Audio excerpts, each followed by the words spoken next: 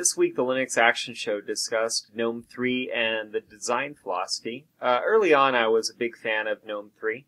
I tried it out in version 3.0. It's currently at 3.10.2 if you are using Fedora, which is what I have installed here. I decided to challenge myself again, since it's been about 2 years since I've seriously used GNOME for more than a couple days, doing a quick review.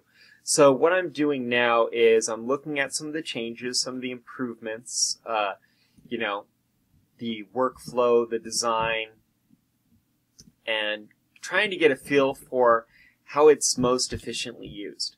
One of the things that frustrated me early on is the need to install the GNOME Tweak tool when that became available, or third-party extensions to add special buttons or core functionality. For instance, right now, if you want to shut down your computer, you could actually put it to sleep by holding down the Alt key and clicking the little pause icon that will appear.